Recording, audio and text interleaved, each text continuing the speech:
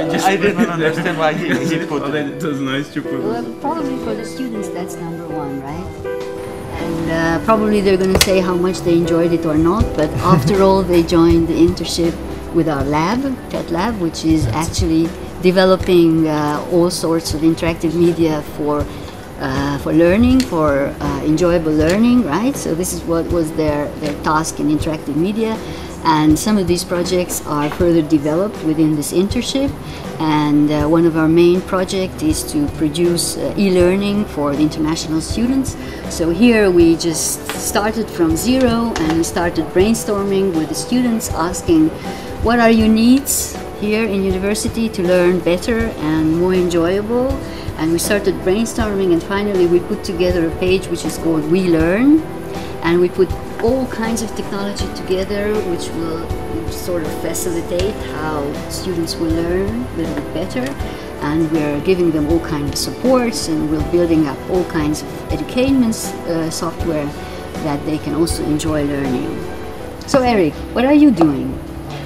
Okay, I'm working. I'm involved with a little bit of everything about the website. So whenever people need to publish something, change something, whatever, and then I'm quickly testing it, and I'm always complaining about, oh, this is not aligned to that. So before you even complain, I'm complaining to, you know, I'm kind of the annoying beta tester or something. Yeah, but this is a critical person, because you were the only one who said you don't want to use this kind of application. Exactly. And now you're involved in this project and have to develop these kind of applications and put it together.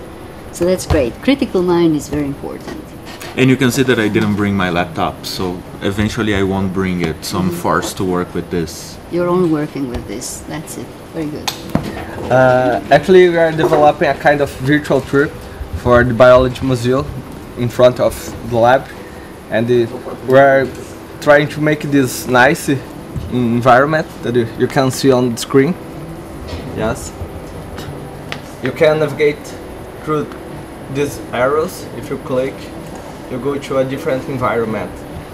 And the idea is to cover the whole museum and try to put some hotspots to get some extra information about the exhibitions. And it's really interesting because you can get to know the museum even if you don't go there. To cover the whole museum, and it's really nice. Actually, anything that we do with such nice person, it's interesting. Ah, that's great. Well, I'm happy about it. Okay, Jardasan, what are you doing? I don't know, I see myself more like a helping hand here, because I use the tablet to see how things are working, or to use exclusively on the tab the apps and everything.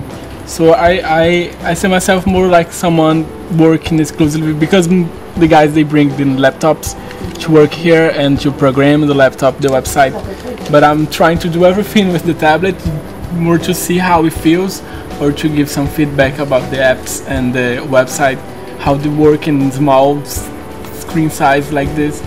And it's something like that, and helping when someone needs a help. Oh, I'm supporting the guys with the website that we are doing, are making it, and we are, since the beginning, we are studying and reading things to see how things are going on e-learning around the world, how are the trends of this area, and then we make up this website, discussing and working on it. I started the international students.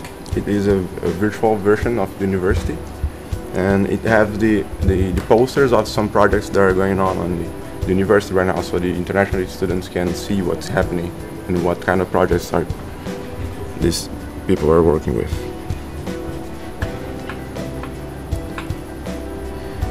So this is an Android application where the students can walk through the corridors of the university. This.